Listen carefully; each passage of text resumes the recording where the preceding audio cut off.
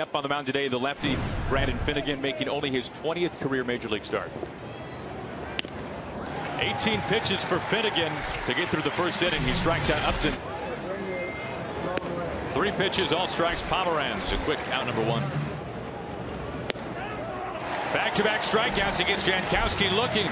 Just as I said, the slider is going to be a lot more harder to hit, and here it is, and not even a great one. And Brandon Finnegan will be the first one to tell you he left it up in the zone a little bit. Here it comes. Swing and a miss. A late cut by Melvin Upton Jr. He strikes out for the second time this afternoon. 4 of them now for Finnegan. As Ramirez right where he wants him and delivers, and a swing and a miss. Has a chance for number 6. And he gets it.